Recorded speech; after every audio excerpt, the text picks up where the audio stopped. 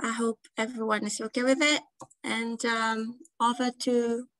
thank you, Georgina. So over to David, Munday. Thank you. Great.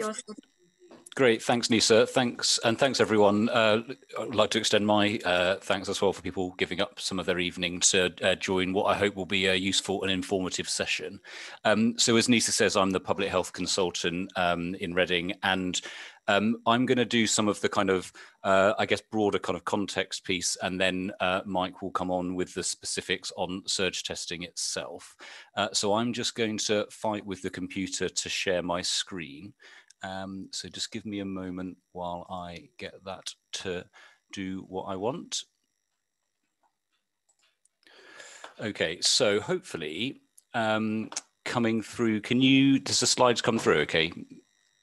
Yeah, fine. Okay, great. So the three bits I wanted to touch on are on variants generally, on where we're at kind of with restrictions, and then also on the vaccination program, just to kind of set us with a little bit of context. And I think, as has already been said, we're more than happy to kind of take questions, comments, suggestions, etc. So we'll really, this can be as interactive as people kind of want it to be. So if I go to my first slide, if I can get the slide to move forward, here we go. So just first of all, thinking about viruses and variants generally. So a couple of things that are worth just noting at the offset. So a virus has its own, what we'd call genetic code. And the way viruses behave is that they then will replicate if they're in our cells because we become infected with that virus. And it's that replication process that can lead to viruses changing a bit. So as they kind of replicate and as they multiply, that genetic code can just gradually shift as errors occur in that kind of replication process. And in time, what that means is that viruses do change that genetic code a little bit. So that's happening all the time. It's not something we ever really think about. And a lot of the time when viruses do that, it's a harmless, inconsequential change, something that we don't need to worry about, doesn't make any kind of notable difference, but occasionally leads to a change which the body finds harder to fight off. And that's where we get this these kind of variants of concern from, when these replications and changes have occurred, and the body then has a tougher job at getting on top of the infection. So we regularly use subclassification of viruses to help kind of just identify where different mutations or different strains of a virus exist. And you may have heard with the flu virus, for example, you may have heard people talk about swine flu and bird flu. And those are two examples of where you've got a virus, it is mutated in different ways, and you've got different kind of substrains of it. And if I can, just for a moment, one of my son's favorite jokes is about flu. So what's the difference between swine flu and bird flu?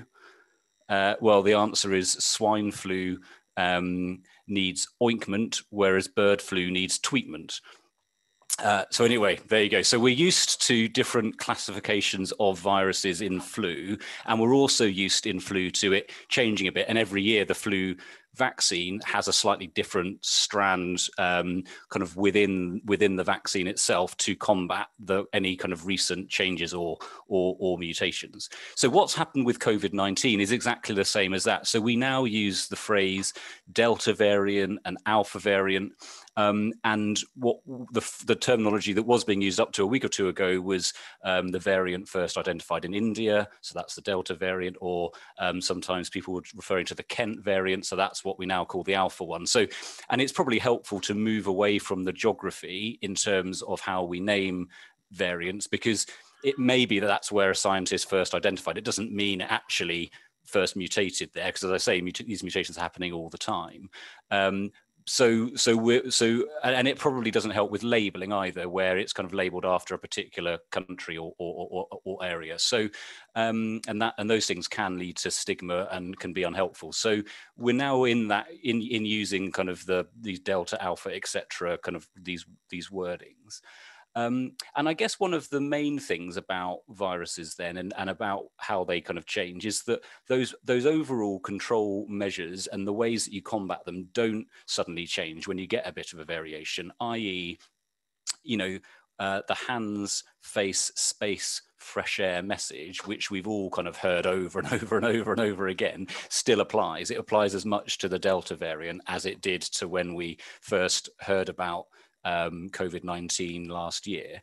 So those overall kind of ways in which we deal with the virus don't change. Some things may need nuancing, and that's where you can add in boosters in vaccinations, etc. And I'll come on to a couple of specifics where we are with the Delta variant. But the headlines remain consistent. So three things, that are key features when we are looking at any variants of COVID that we want to understand. So the first thing is about vaccine efficacy, i.e. how effective is the vaccine against the virus. The second is transmissibility. So in English, how easy is it to pass from person to person? And then the third thing is how unwell it makes you, so disease severity. Those are the three things that Public Health England monitor closely. So with the Delta variant, which is the one, as I say, that has previously been referred to as the variant first identified in India, which is the one that's causing most focus in the UK and in Reading at the moment.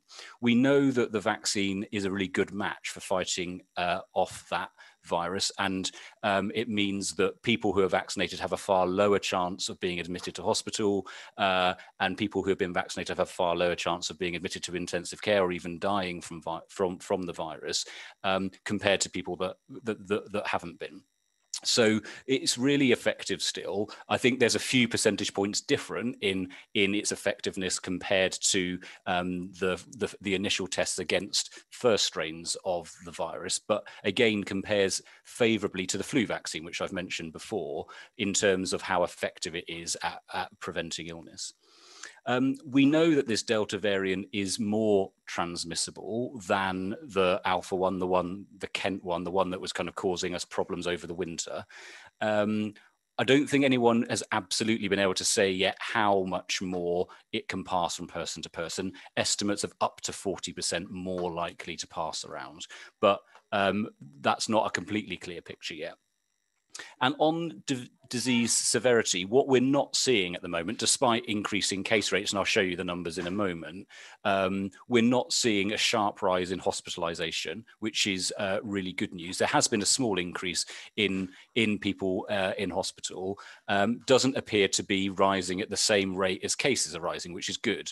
So I think we're hopeful that it isn't leading to more severe illness, but we can't be complacent in that. And of course, where we do still have people that are not vaccinated, they will be at a higher risk than people that have received both doses of the vaccine already. So that's where we are specifically with the Delta variant. I promised I would show a couple of numbers, but I'll keep it brief because I don't want to go turn it into a kind of a long epidemiology lecture. But just to show you in Reading what's happening at the top of this slide, and hopefully you can see my cursor, we've got a month in time, and we've got the rate of COVID in Reading, which a month ago was at 19, and now the most reliable data, because the most recent 4 days, we haven't got all of the case numbers through, so won't quite be accurate. It's gone up to 90. So we have gone up by 4 or 5-fold over that 3.5 week period. And you can see as the numbers go up on this chart, the shading goes a bit darker, just to help the eye kind of see that. The rest of the table then breaks the overall Reading rate down to different age bands. And what we can see is that the sharpest increase has been in those aged 17 to 25, where rates have gone up to around 200, so around double that, which it is kind of in the town overall. although do look to be settling a little bit in that age group. And the primary reason for that will be that at present we're vaccinating people, we've just started vaccinating people aged 25 and over. Those aged under 25 won't be vaccinated yet, and therefore they are at a greater risk of picking up the virus. We can look at the numbers in a different way, and this is exactly the same measure. So we're looking at the rate in Reading over the same time period, but instead are looking by some fairly broad ethnic groups. Now, the absolute numbers that sit behind this can be quite small. So this gives a feel for what's happened in terms of how the virus has behaved within different ethnic groups in the town in the last month.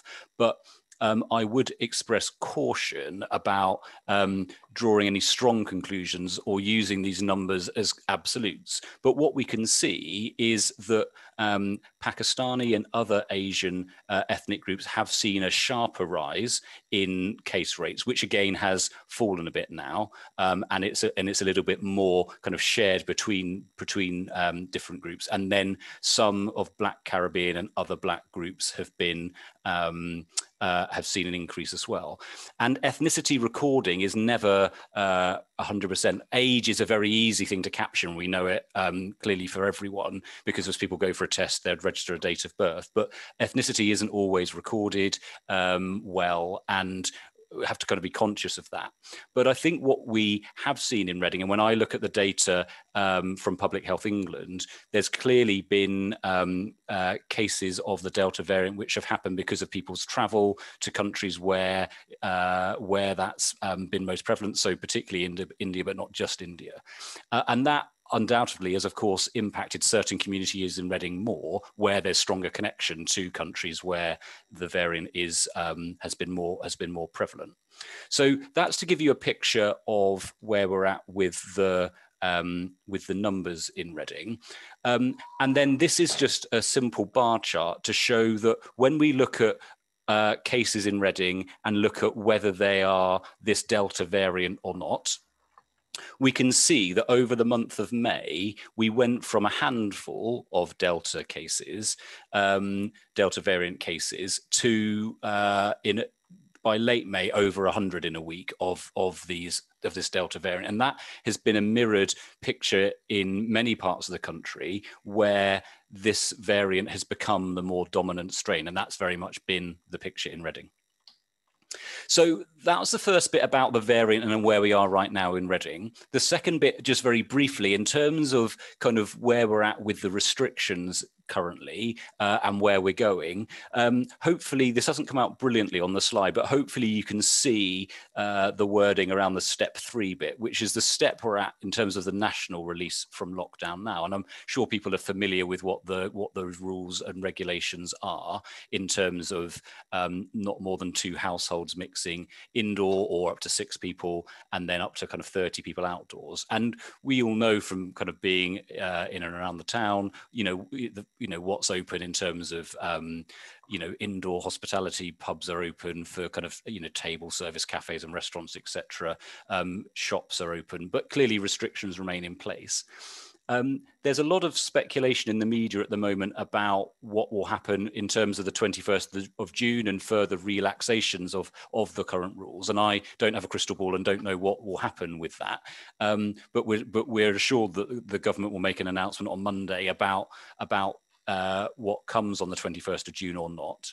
And I think that what's likely is that we don't move to just a complete kind of no restriction on the 21st of June. I think it's likely that restrictions will remain, and indeed that move will be delayed, but we'll wait and see what's said. But I'd go back to what I mentioned before, that I think for Reading, the key things are, in a way, kind of regardless of exactly where we're at with release from lockdown and the regulations, the key things will remain those hands, face, space, fresh air messages, because that's how the virus transmits. Those are the ways that we need to reduce that from happening. And we will continue to move forward with the vaccination program to give people that extra protection that it provides over and above those other messages that people need to follow. And we will. And I think there is something about then how we will need to live with for a while some of those kind of ongoing restrictions or ongoing kind of guidance in terms of hand washing or using face masks in some settings. But as I say, don't have a crystal ball as to exactly how things will fare in the coming weeks. So just finally from me on vaccination in Reading. So this is just a simple chart just to show that from March through to kind of present day, what's been happening with the proportion of people who live in Reading that are vaccinated with at least one dose. And Reading is this dark blue line here. And you can see that we've just seen that, as you would expect, as the vaccine program has been rolled out, that gradual ongoing increase in vaccination kind of uptake. And then in orange is what's happening in the neighbouring areas to Reading, in the so West Berkshire, Woking areas, etc. And then you can see what's happened in terms of kind of England overall as well. And I think the message in Reading is clearly we're lower than the kind of average elsewhere. That line, it's not necessarily easy to see, but is coming closer to the averages elsewhere. And one of the key features of Reading is that our population is disproportionately younger compared to other areas. So what I mean is that there's more people in Reading who are under 25 than you would see in average in a town or city or any kind of area of the UK, bar maybe a few places, which means that there's more people in Reading that haven't yet had the offer of vaccination because they're not yet at the age where it's being offered. So our overall percentage will lag behind because of that. And we are then doing, and I'm not going to go into the details necessarily this evening, then some specific pieces of work to ensure that the vaccine is as accessible and as easy to have as possible for people locally. The booking link, which is easily Googleable from the NHS website, is on the bottom of the slide here, and anyone aged 25 and over, even if they've previously declined the vaccine, can still come forward for it, and that's how they most easily do so.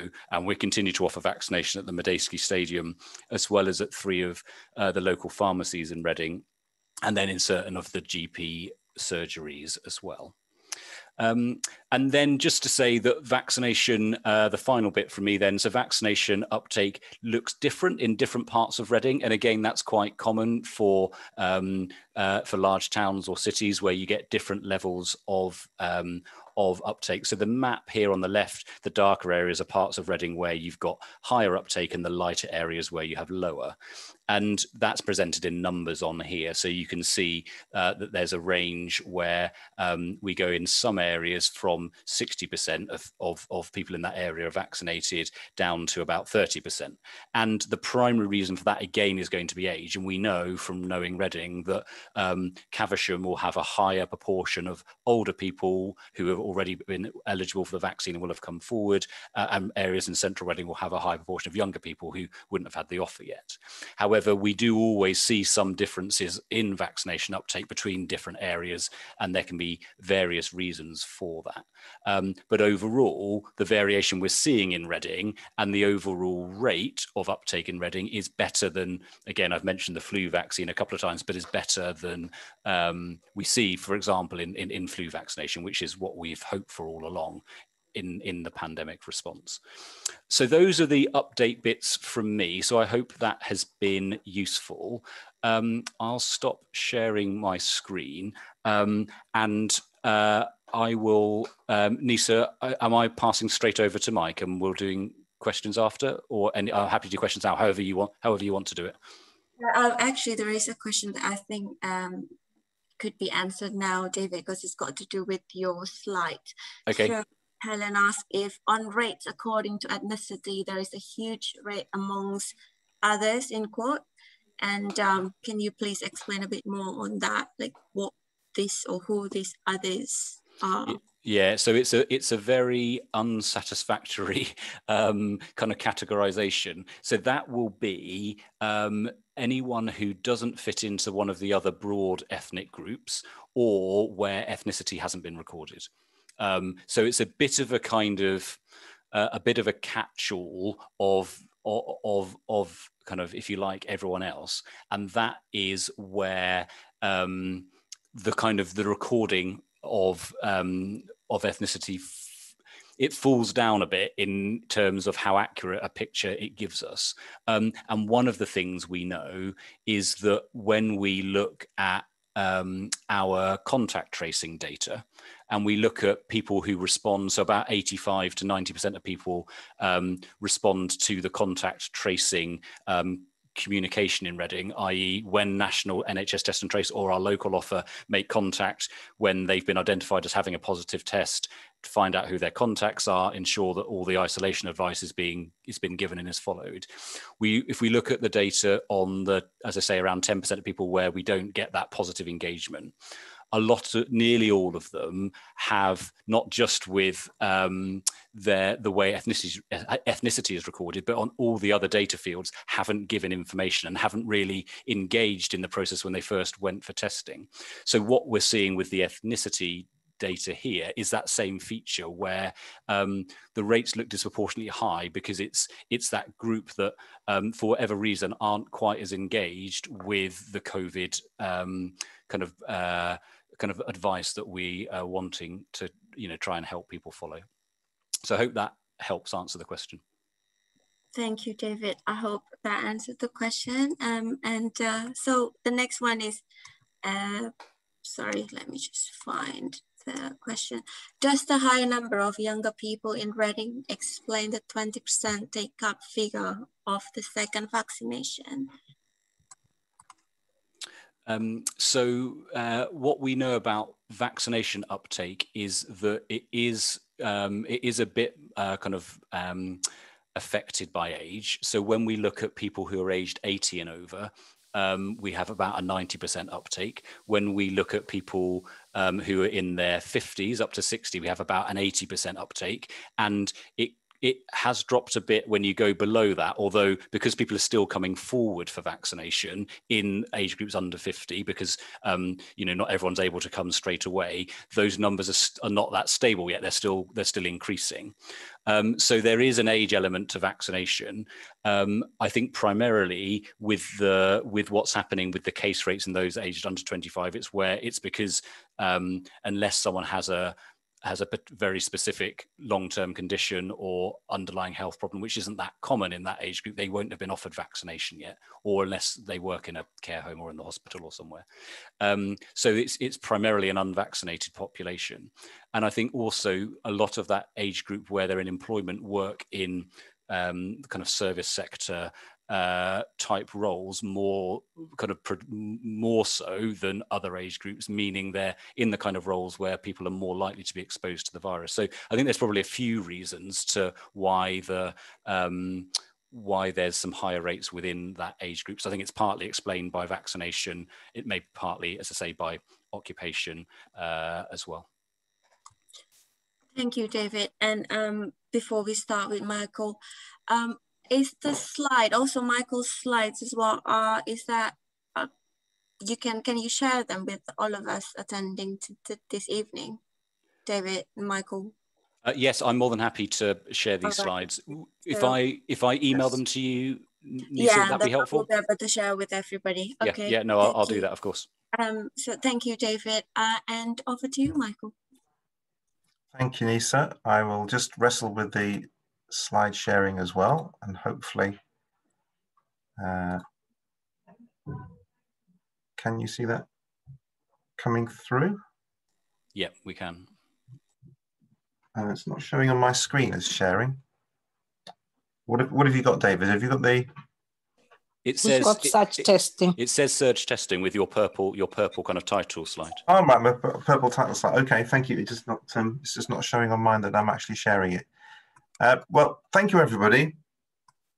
And thank you, Tanisa, for the invitation to come and talk to you all this evening. My name is Mike Graham. I'm the head of, in my normal day job, I'm the Assistant Director for Legal and Democratic Services, but have been drafted into the team, into David's Silver Command team, to help on surge testing. And so I'm going to speak to you a little this evening about surge testing, what it means, generally what it means in Reading and what we're doing about it. And then it will naturally feed on to messages about what we want to know and what we want to tell people, which will neatly segue into the next bit, which is Niki's area as well. So first of all, if we look at what is surge testing, can you see that slide? Has it changed? Yeah, okay, thank you. So surge testing was a tactic which was implemented in order to investigate some of the earlier variants of concern, which you've heard David already talking about, including Kent, South African, Brazilian, Indian, all these ones which are now called Alpha, Beta, Gamma, Delta, we're now up to. And I think the first effort on surge testing was in relation to the South African variant, which was being investigated in other areas, Surrey, Hampshire, and North London. So the particular thing about surge testing is that it involves the PCR test, which you may have heard of, which is the proper lab tested approach for detecting the coronavirus. And it's different to the home test kits or the rapid test kits, which you may have seen, you may have used. And those home test kits just give you an indication of whether or not you may or may not have COVID. There's a little bit of doubt in their accuracy, but the PCR tests are very accurate and they are tested in a lab before you get your results. With surge testing, not only do you get the lab tested results and the accuracy from the PCR test, but it's also sent away to a specialist lab which does the genomic sequencing to find out whether or not there is the DNA in there, which David's already talked about, which identifies it as one of these variants of concern, rather than just telling you yes or no, you've got coronavirus. If it's a yes, you've got coronavirus, it's able to be more specific about where that coronavirus has come from. So this special kind of testing then identifies the DNA of the virus, and because then that is identified, that then helps to map the outbreaks and the clusters to identify whether or not a variant of concern is spreading in an area, whether or not it's becoming the more dominant virus outbreak in an area, and it then helps to link those cases together through track and trace service, identifying how they are spreading. So that is the particular tactic which is being employed. So we first saw this testing back in about February, I think it was, in relation to the South African variant, and it was a big item on the news at the time, and you may have seen it. It was quite local to us in Surrey and Hampshire, where lots of council staff, police officers, fire officers were deployed door to door, delivering home test kits. They were dropped off, and you see in this picture here, the suitably protected council official handing the test kit to a resident, and then they came back the next day. The resident did the home test kit, registered it online in their own home, and then the test was collected the next day and then was couriered back to the specialist lab where these PCR tests and the genomic sequencing was undertaken. So that was very good, and in the Surrey and Hampshire and the early North London, other areas where surge testing was used, there were very good rates, very high rates of people complying with that. Don't forget, we were in the early part of a lockdown after Christmas, where lots of people were still at home. A lot of the activities, such as shopping, hospitality, were closed. And it was a good way of making sure that in an area where you wanted to concentrate your efforts about finding out what was going on, you were able to get to most people. So they had really good compliance rates and really good rates of return in relation to the surge testing tactic. Now, as we then moved on, as other variants emerged, particularly in places like South London, Bristol, I'm thinking, surge testing changed to be less about the door-to-door delivery of kits to deploying these mobile testing units, which meant that the residents in an area were informed about the availability of surge testing and were invited to go to the mobile testing units. And I'll come on to those because we've got those in Reading in a minute. I'll come on and talk a bit more about those.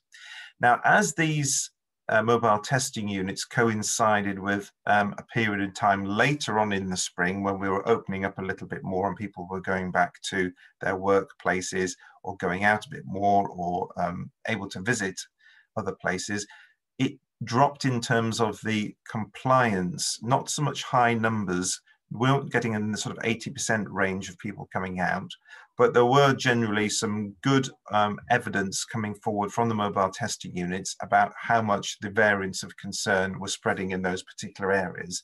So it was still seen as a very valuable tactic. So if you've been watching the news in Reading, then last Friday you will have seen that surge testing has come to Reading.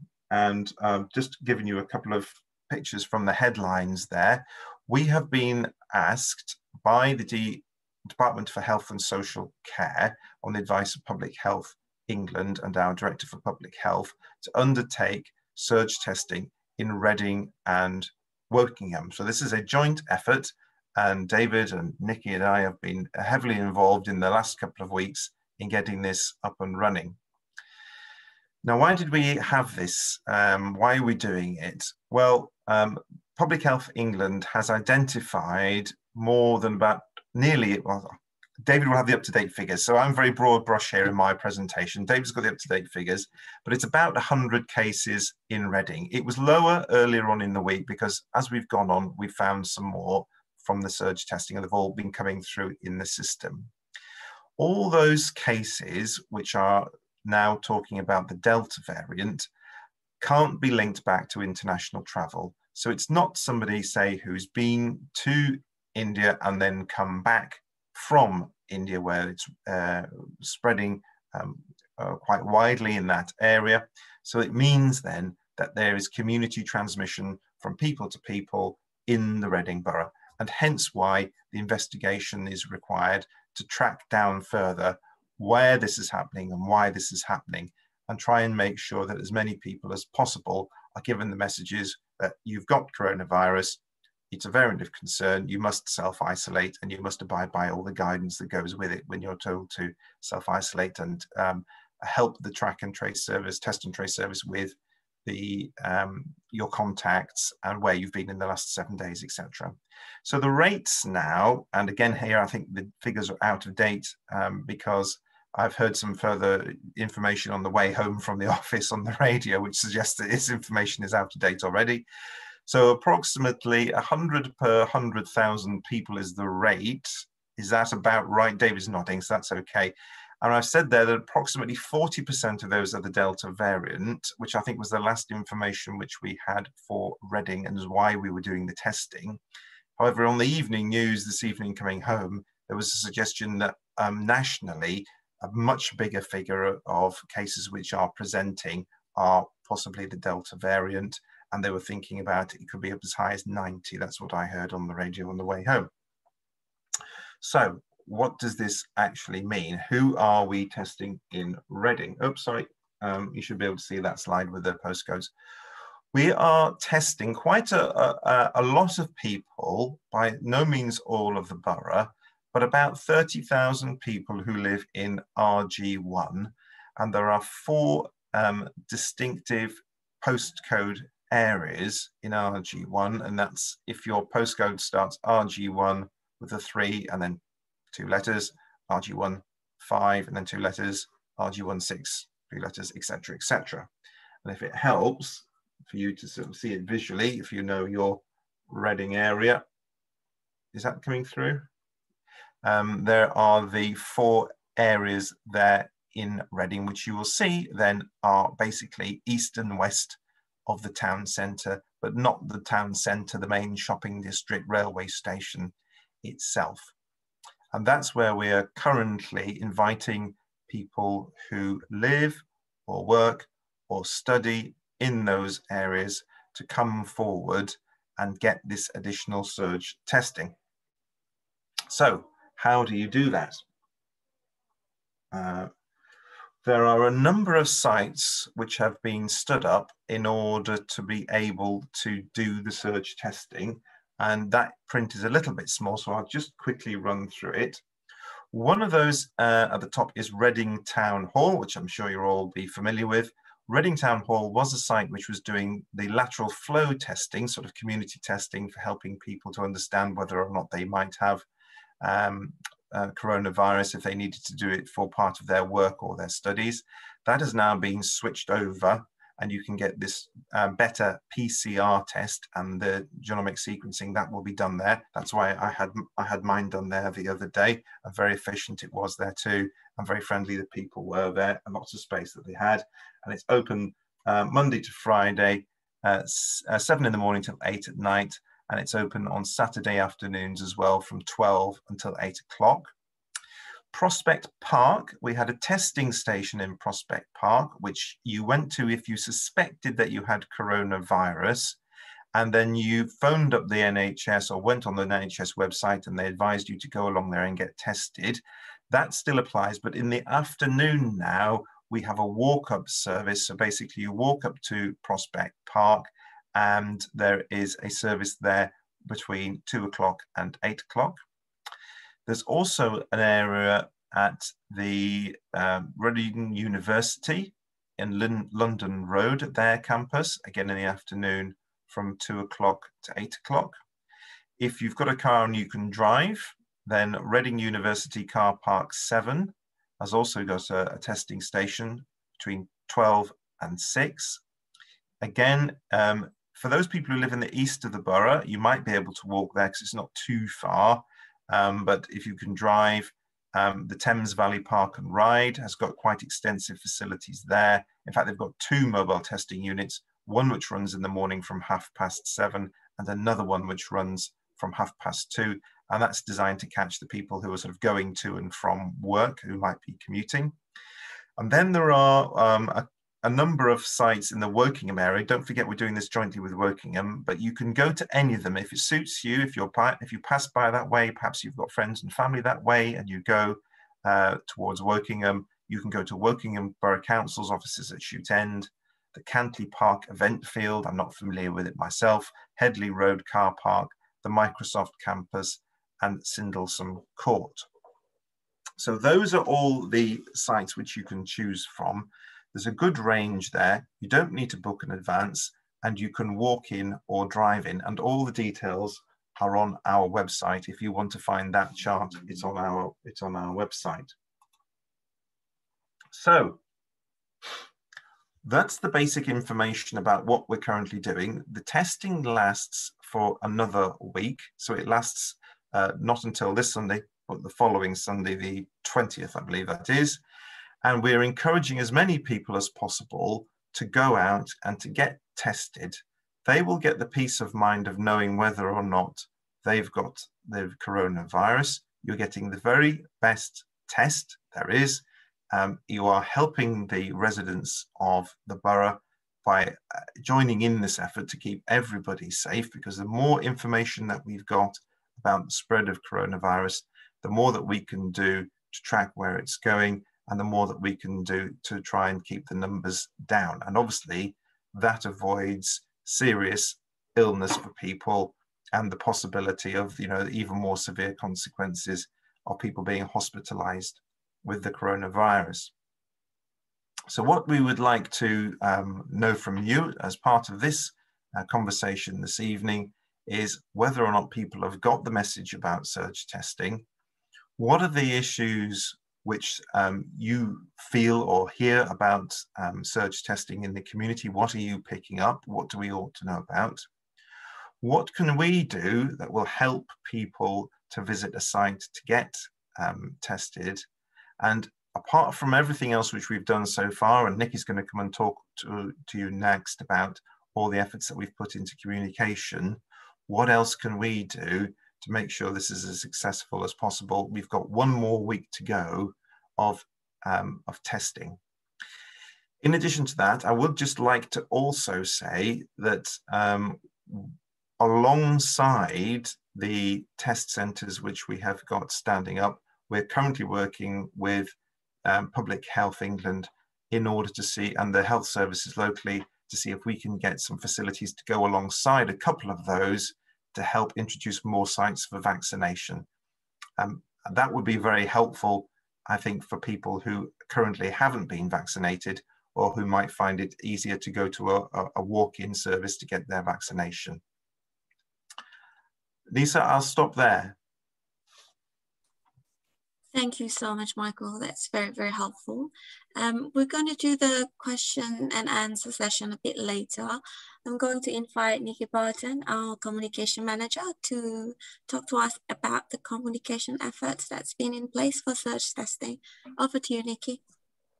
Hi, I'm not organised enough to have any slides.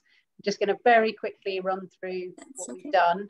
But just to start, the purpose of this is for you to feedback on whether you've seen any of the communications and what other communications you'd like to see. So I'll very briefly outline what we've done, but please do feedback in the chat or via the question and answer what else you think we should do. So we're writing a letter to everybody in the postcode areas that are part of surge testing. That letter will start arriving from tomorrow. So anybody who lives in that area, has a house in that area, will get a letter. NISA will be getting those letters in, I'm not sure how many different languages, NISA, but there's a number of different languages you're getting that in, at least 6, I think. 11 languages, 11. And we'll get it by Friday. So NISA will have those letters in translation and can provide either hard copies or electronic copies of that so that people can share that with their contacts or networks.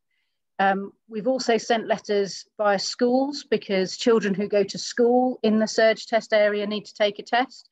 And we're also writing to businesses that are in those areas because people who work in those businesses, and that could be a shop or a hairdresser's, or it could be a pub, or it could be an office, anybody who's working in those areas should also be taking a test.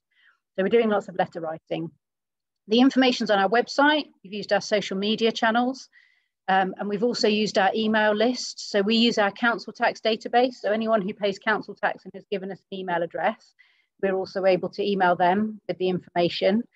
Then we have some physical ways that we're sharing the information. So there are signs around town, digital signs, for example, at the Broad Street Mall, which are showing the information. And we have what we call ad vans. These are vans, vehicles that people are physically driving around the postcode areas that have signs on the side telling them about the testing.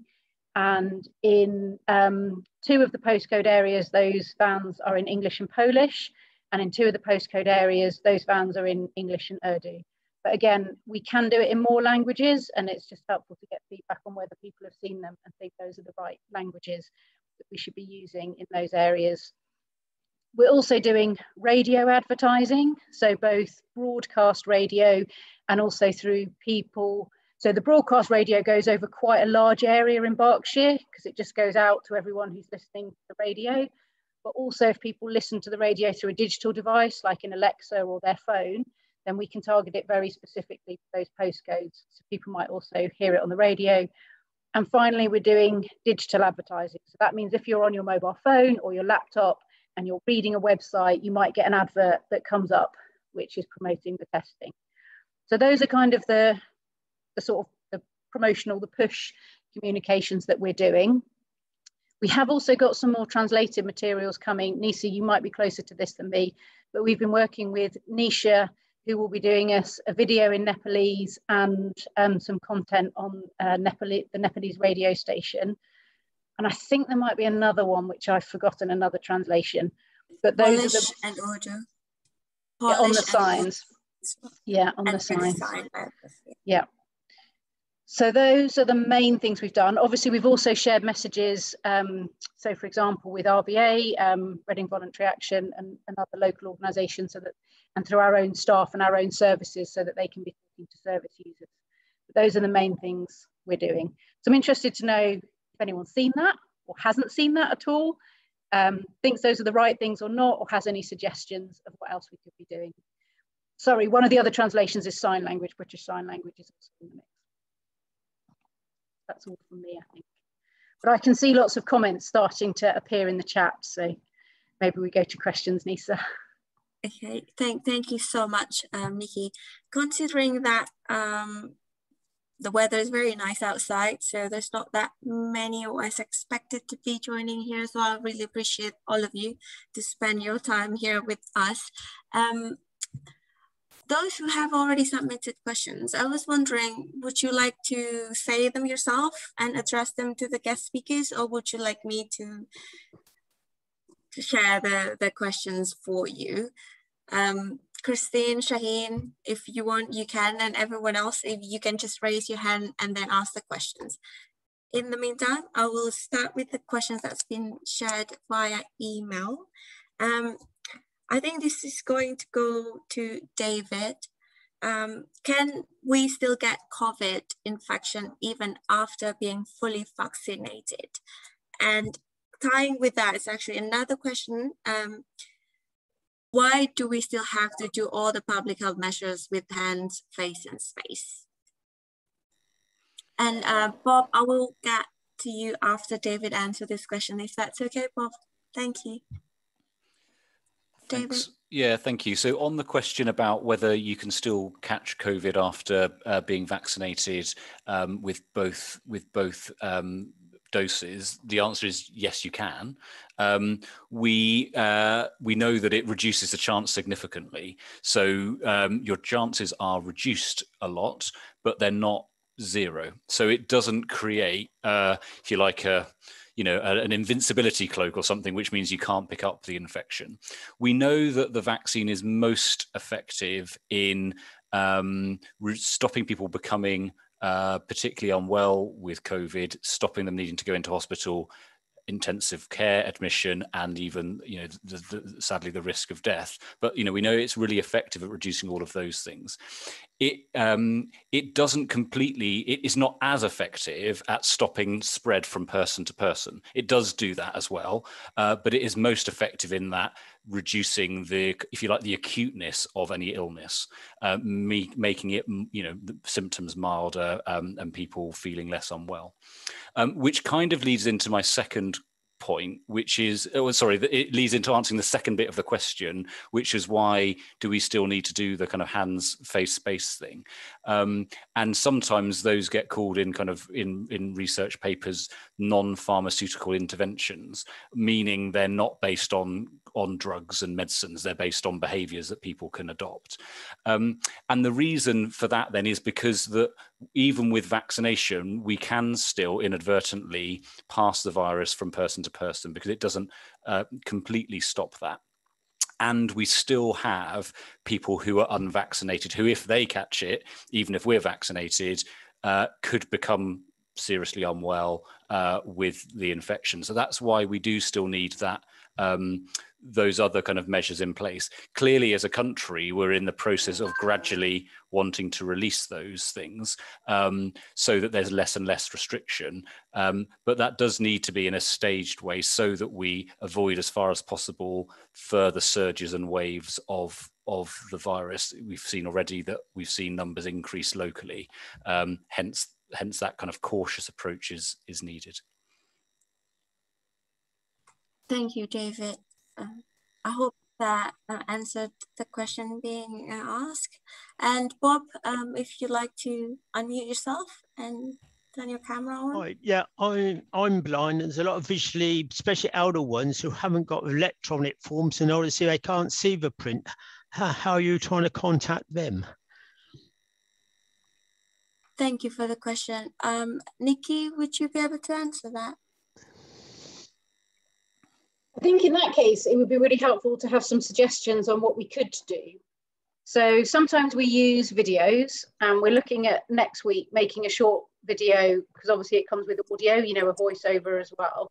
So that's something we could use. And we're looking at doing something next week with David and other public health colleagues. But it's helpful to know what kind of technology you do or don't use, or what would be your preferred way of doing it. You can request translations in Braille, but I suspect that the turnaround time on doing that would take us... arrive in time.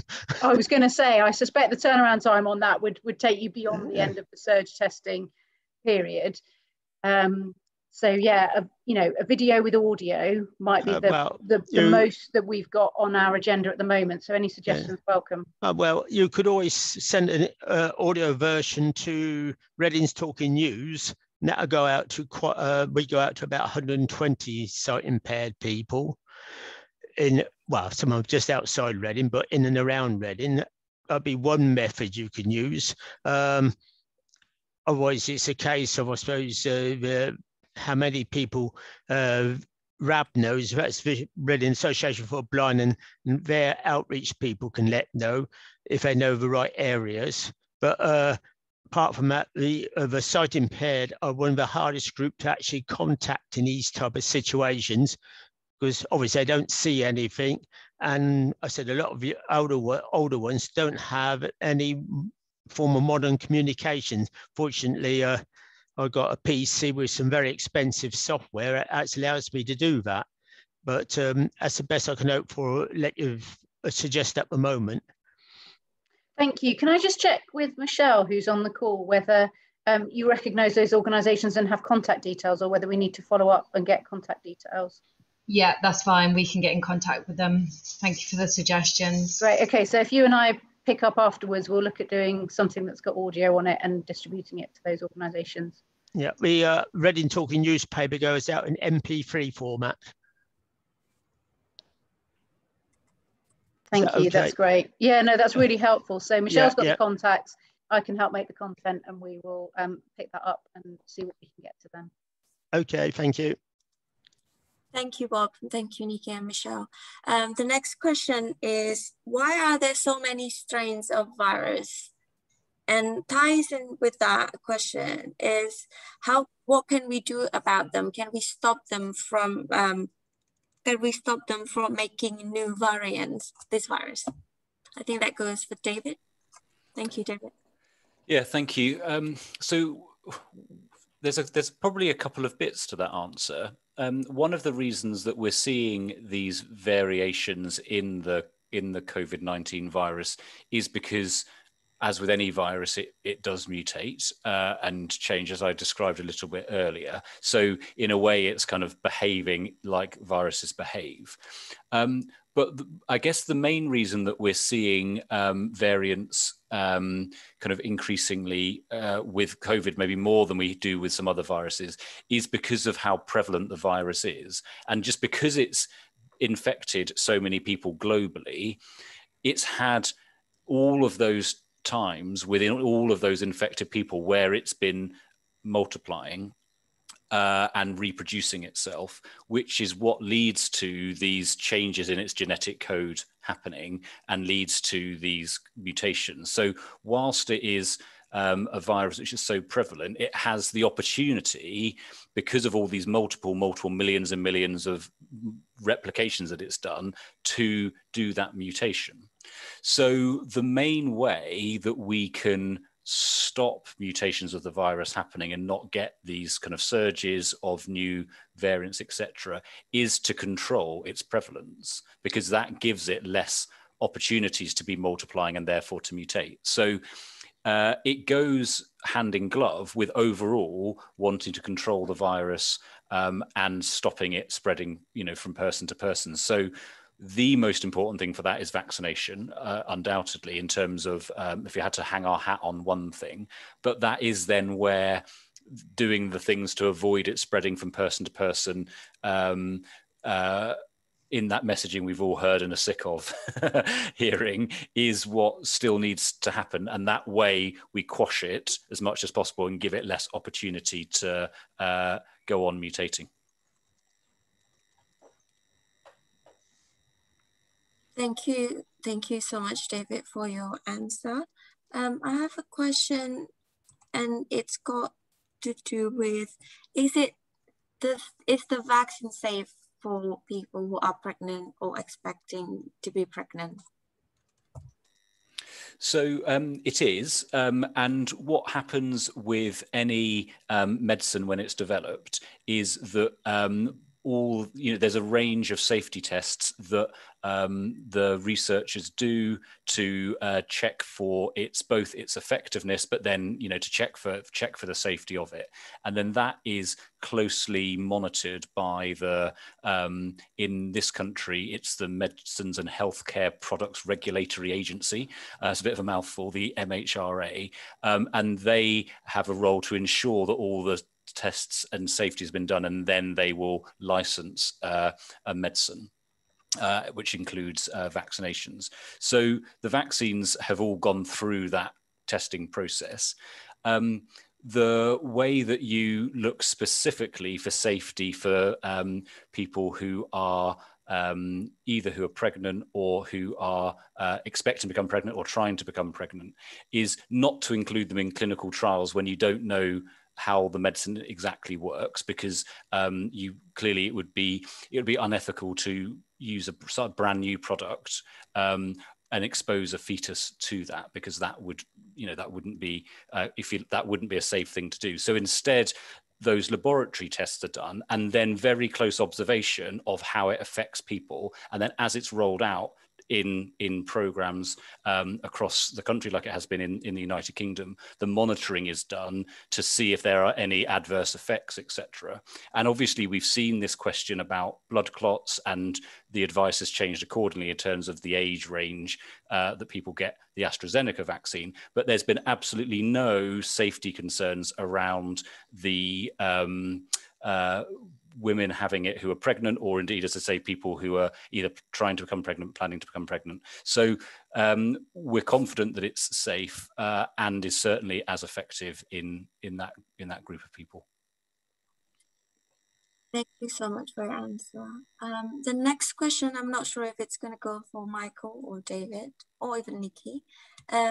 So locals close to, for example, Prospect Park are not going to be in RG1 postcodes. Are those walking up being refused if they are not in the RG1 postcodes? If so, has consideration been given to other sites, such as major supermarket car parks? Non-RG1 residents could equally be filtered. I hope that question is clear. Yeah, it's a good question. Thanks for that question, Helen. So yes, the answer is that Prospect Park isn't exactly in RG1. It is fairly close. People who walk up to any of the centres aren't being turned away. So we are focusing our resources in RG1 and those 4 districts, because the evidence shows that is where the Delta virus was rising most quickly about a week and a half ago, when we were looking at the data, and we had to decide where were we going to test and where should be the focus of our test. Now, we could clearly have gone much wider, the whole of the borough, but then that would have taken more mobile testing units to cover the entire borough. We did look at whether or not we could put mobile testing units on supermarket car parks. In the Wokingham area, they've managed to get one, I think, on a Lidl site. We had some targeted spaces in the Reading area, but we weren't allowed to put them there by the supermarket chains. So we did try on those, and we were, because we're in a compact urban area in Reading, we just don't have as many big open spaces in the middle of town as you'd like. It's a town centre. There's lots of housing. There's a couple of parks. We're lucky that we've got the sites that we've got relatively close, that we can be able to move people there. And I wish we had some more in order to place some more resources there. But as long as you are, if you're living, working or studying somewhere in Reading, then they will take you and test you there. What we're doing in our messaging is asking those people in those areas to come forward and to specifically try and get those people to come in and be tested. But if somebody who's just on the edge of the area, or in RG2 or an RG30 or something, goes into the test area, they will still be able to take the test and get it registered, and that will be useful data. But it's just about our focus. We're focusing on those 4 areas because in all of the town, that's where we found that we were having the rates rising more quickly. Does that answer that question? Yes, thank you, Michael. I think the next one then would be tied in with this question. So what about disabled people within these RG postcodes? What if they can't reach to the surge testing sites? What are the interventions in place for that? The next one tying in with this is, could there be a bus moving around and testing people within these postcodes to help increase the uptake of surge testing? And a suggestion on a leaflet through the door would be able to alert people of the availability of these buses. So something for you, Niki, about the leaflet. Maybe it's you, Graham, to answer the questions. Yeah, I mean, sorry, I'll let Niki come in. Yes, I think it's a great idea. There's lots of ways to do it. One of the other ways for people who've got mobility issues who can't get out to a site is also to order the home test kit. So the details of that are on our website as well. I think it was on one of my slides at the bottom as well. There's a website address or a phone number. And essentially what you're getting when you go to the surge testing site is a pack which we are opening and using for you, which has been previously, it's the kind of kit which has been delivered to homes before in those Surrey and Hampshire areas. So it's amenable to being posted. They will tell you how to get it back. You have to be able to register it at home in the sense of putting the barcode details into your phone or into a laptop or something to be able to connect your test sample to make sure that they know who is sending it, and then being able to get the results back to you. But there is availability for that as well. But the idea of a bus moving around is a good one. We haven't been able to stand that up this week, but it's certainly a good idea to take away. Sorry, thank you, Michael. The next question is from Helen. I think this one is for David. So concerns are being raised about the quarantine Hotel Benta, and it's all over social media. Even suggestions that this is the source of the Delta variant in Reading. Helen has seen RBC raising concerns over management and location. So can you shed some lights on this, David? Thank you. Yes, yeah, certainly. So, I mean, you're absolutely right. There's been a lot of press coverage in the last 24 hours about the quarantine hotel in Reading, and I think probably the most important thing to say is that we have got really accurate information on the number of kind of residents and the number of staff who within that facility have tested positive for COVID, and have worked kind of with the hotel operator, but also the kind of security firm, the Department for Health and Social Care, etc., to kind of manage the impacts of that as far as we possibly can. We can see that there are a handful of cases of the Delta variant that have happened kind of in the community in Reading, which originated from that hotel, from that genomic sequencing that Mike described earlier. So, as was said in the kind of media yesterday afternoon by the council, that has occurred. When I look at all of the data across Reading, which we have access to from Public Health England, it's very clear there is not a single source of the Delta variant which has led to the rising case numbers that we're seeing in Reading, or the prevalence of this Delta variant itself. So it's very much not the case that it's because of the hotel that we are therefore seeing the Delta variant in Reading. It has contributed in a small way to what we've seen, but there's a number of places where the virus has kind of cropped up and has of course spread. So before we made the announcement with the press kind of coverage yesterday, there were a number of additional kind of safety measures that were being put in the hotel to manage things, and which clearly is what we want to see, because we want to ensure people in Reading are as safe and protected from the virus as possible. We think ultimately that hotel will close, but that's a central government kind of decision ultimately in doing so. So I hope that helps kind of answer the question. Thank you, David. I think so, Helen. I hope that answered your question.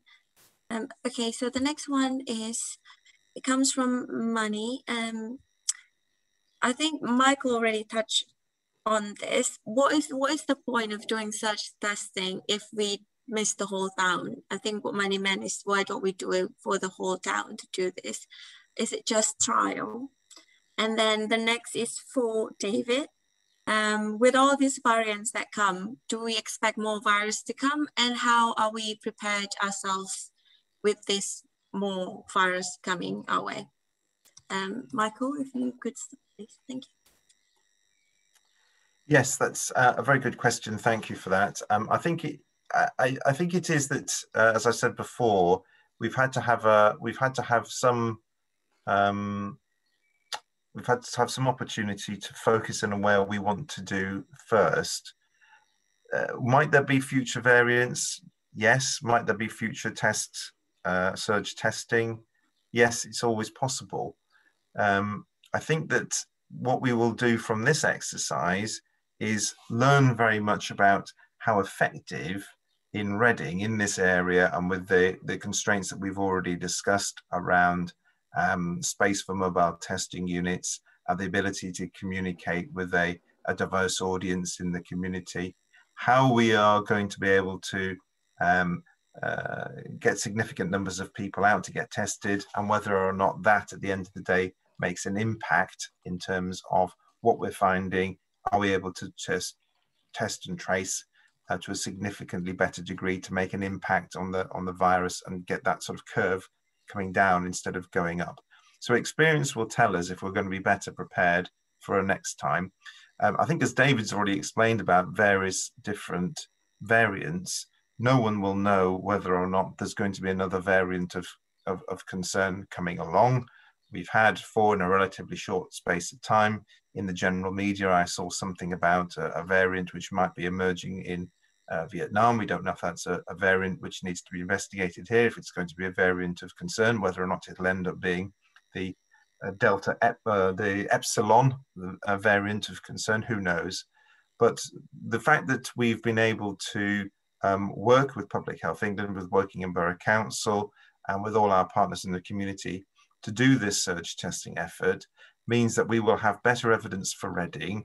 We will have raised awareness about the variants of concern and testing, and we'll undoubtedly be better prepared for any future variants which come to town.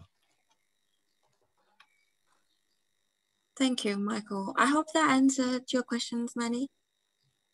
Yeah. Okay, so the next question is, sorry, let me just find it. If one member of a family in the same household have COVID or have the Delta variant, does the whole household need to isolate? David? Yeah, so there's probably, so the short answer is yes, but just to give a slightly fuller answer, if that's okay, when people are going for these surge tests, so they're in the areas because they live in the area they work or they study in the areas that we've described earlier in Mike's presentation. When they go for these surge tests, you know, it's not because they have symptoms, it's not because they think they have COVID, it's because we're asking them to come forward to make sure we're finding as much of the virus as possible. They don't need to isolate then whilst kind of waiting for that result to come through, because clearly the result won't be instant. It will take a couple of days to get the result back from NHS Test and Trace. So they don't need to isolate whilst they're waiting for that result. But if they do the surge test and it shows that they have COVID, and then and whether it's confirmed then as a Delta variant later or not, that's when they need to isolate, and then the household contacts do, and they'd also be contacted by NHS Test and Trace to identify if they've got workplace contacts, school-based contacts, others they may have been interacting with whilst infectious, who would need to isolate. So hopefully that fuller answer just gives the picture of what it means specifically also when we're in this kind of surge testing 2-week scenario. Thank you for your answer. We still have about 15 minutes to go. I'm actually hoping that the attendees here, especially coming from the communities, to be able to let us know how can we support everybody in terms of us being able to deliver the surge testing in the best, most efficient way, and that it works with you. Is there anyone who can give us suggestions? That'd be very, very welcome.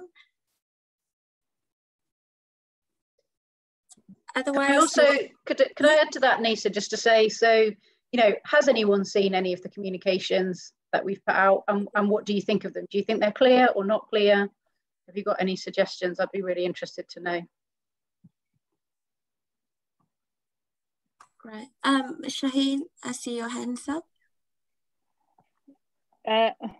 One thing is, I have not seen, Niki, I have not seen any of these, posters or anything so far. So I don't know, I can't say anything. The other thing, I went to the center yesterday because most of the time working from home, so I didn't see anything. The other thing is, I just suggested to Michael, and maybe, other people can do the same thing, just came to my mind that, as Nisa, in our center, there are women come from 22 different, countries or more than that. So, and majority of them have got no confidence to walk to the center, and they find it so difficult to go for a test. And I've been supporting individually some of the women, and that's where my question was about, spreading the message that you don't need to book a test. Some of the social workers are advising people to, book a test, or they are trying to book a test for them. So I'm trying to organize next Monday, Tuesday, and Wednesday from our classes, as many women as can, go for the test. So I will walk with them to the test center, either the town hall or to the university, Reading University on the London Road site, to get them tested. And that will give them the confidence probably to take their other family members to get tested once they know that what is, because women ask me a question, how long would it take? What would I need to say there? What question they will ask? What I need to take with me? Do I need to take my passport? So, some of the people are just frightened. They don't know what, what is expected for them if they will go there. So if there are other people who are working in the community in that capacity, so I would just encourage that if people will encourage and if they can support them, to go for a test, and that would be really a good idea. Could I just ask, if you've not seen any communications the council's done, how did you hear about the surge testing? Did you hear it on the news, or did you hear it by a friend telling you? How are you hearing about it? The first thing I heard was in the news in the morning. Usually I heard the national news in the morning, and when it comes on the south side, and I heard that, and I was shocked because I was not expecting anything will go up, now. I was thinking it wouldn't be. And after that, yes, I received an email. I received a council newsletter, and there are information in that newsletter. But what I'm saying about not seeing is the posters. You mentioned about the posters and publicities and things like that. So I do receive emails, and I do receive emails from Nisa as well. So I get communication. But first thing I heard from news, on the BBC News in the morning. Thank you. That's really helpful. May I just add, Nisa? I think Shaheen's raised some good points there about, the questions which people might have in their mind about surge testing. And the simple answer really is they don't need to do anything when they go for their surge test. They just need to bring themselves. They don't need any identification. No one's going to check their address. All you really need to get your results is a mobile phone number or an email address. It doesn't have to be yours. If you haven't got your own email account or your own mobile phone, if you can have a friend or family's email or phone number, then as long as there's a way in which the results can be given back to you and you could be contacted later, then that's really all you need. Thank you, Michael. I saw Azra. Did you raise your hand, Azra? Yes, please. I just wanted to add as well to what Shaheen was saying, and Niki as well, that I was away at the weekend. I read it on the news, and I haven't seen anything either. But I don't live in the RG1 area and I'm working from home.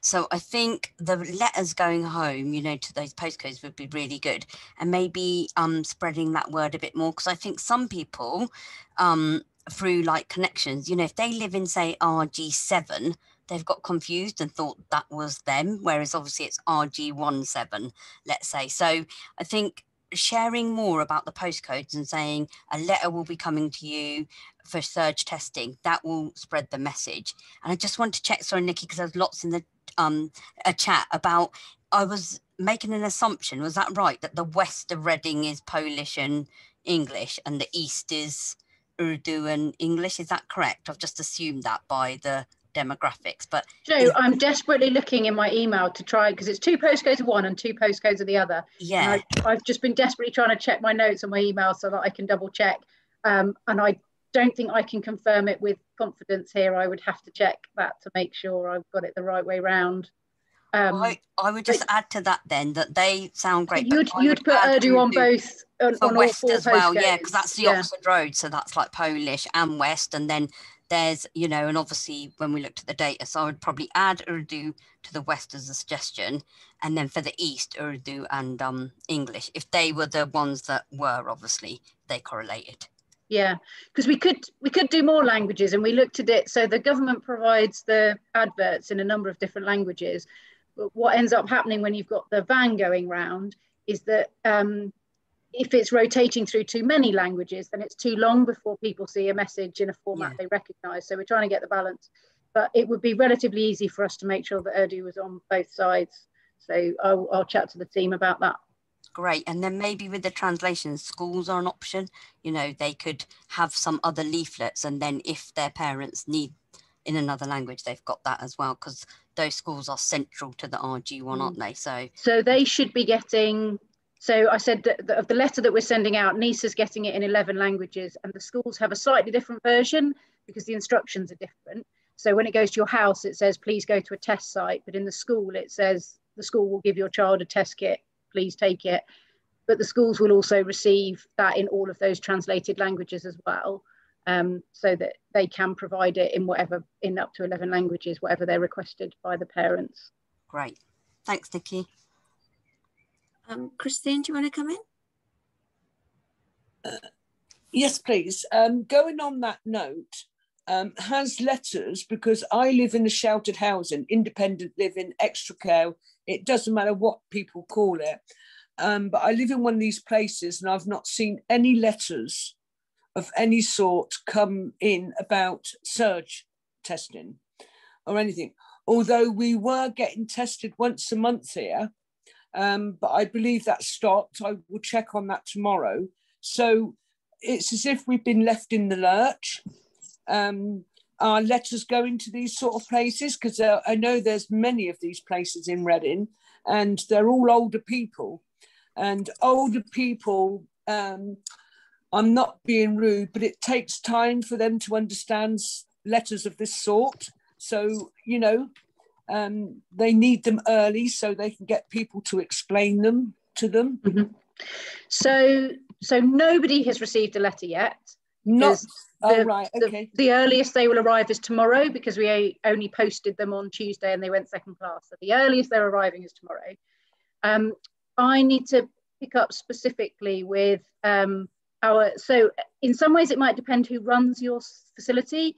So for example, with council run facilities, the service that are running the facility are managing messages about testing. If it's not council run, then I'll have to just check whether they're included in the letter writing or not. It's Catalyst and they're running with the council. So it's a bit of both. I think the council, I know the council rehouses older people to here. So I believe that it's run side by side.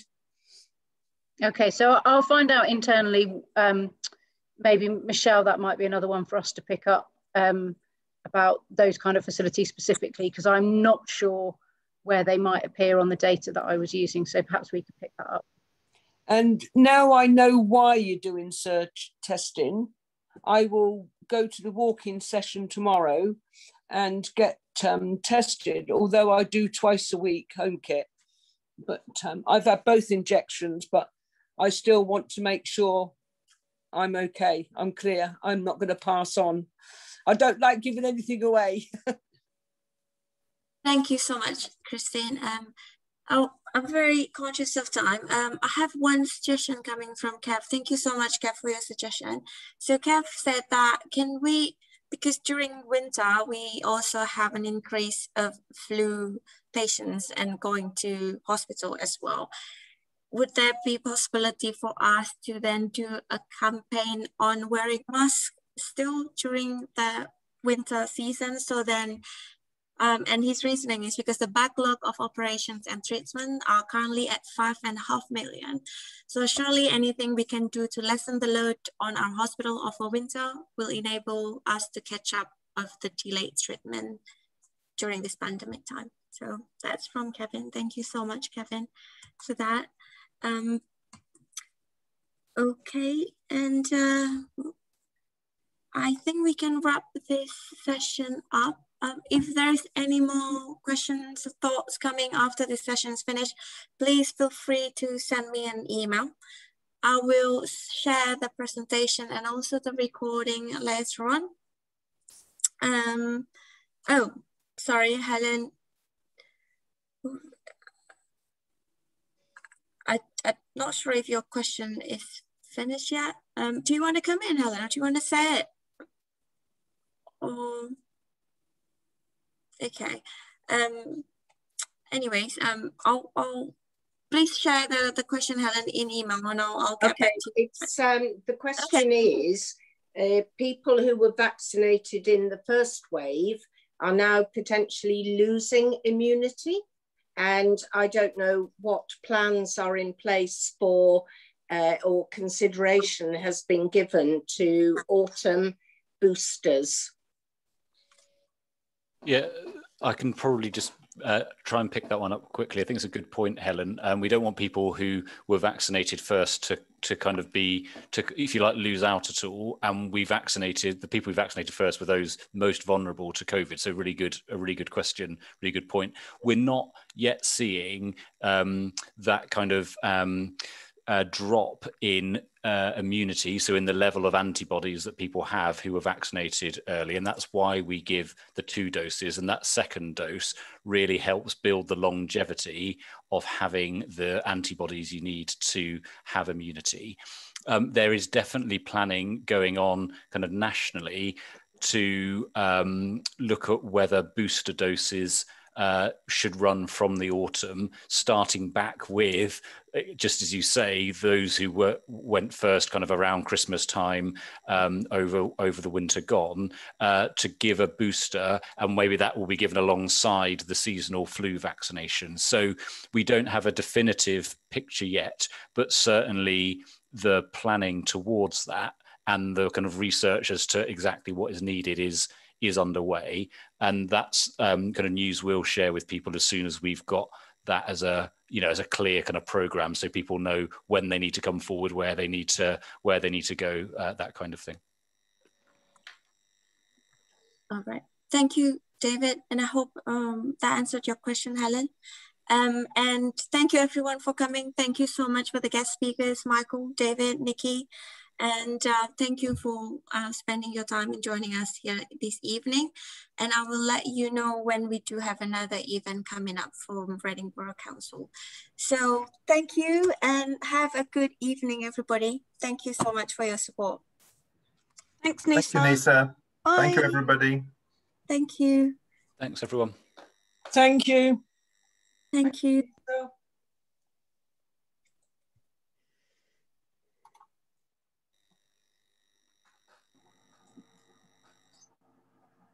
Thank you.